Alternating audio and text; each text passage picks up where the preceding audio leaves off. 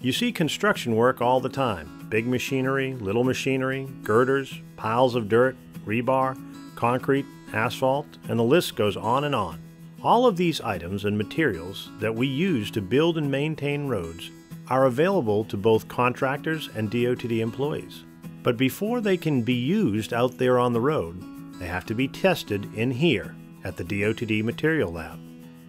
This is the DOTD Material Laboratory, where everything that goes out here is first tested to make sure that it meets specific standards designed to make sure that whatever we use can do what it is supposed to do, and whatever we use can withstand the stress and pressure of everyday challenges, like weather, traffic volume, changing temperatures, torrential downpours, wrecks, and numerous other issues that life dishes out.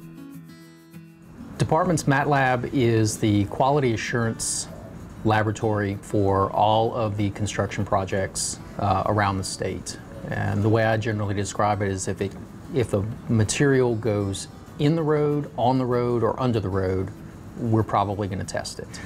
The reason that we test everything is we have a standard specification, and a lot of these are national specifications that are even international specifications. On a grand scale, pretty much any material that we use, there's a national specification for it. It would describe what are the properties that we're looking for in this material.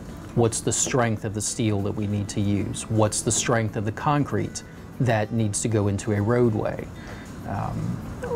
And all of those materials, we want to be sure that, because there's different grades of everything, different classes of everything, we want to make sure that what we're buying, what we're putting in our roads, are the proper quality.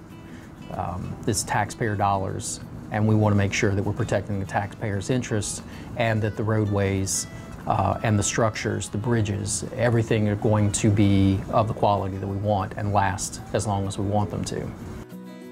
The mission of the Material and Testing section is to develop, administer, and regulate the Department's Material Quality Assurance Program, environmental evaluation programs, and the geotechnical exploration and testing programs in cooperation with our public and private partners.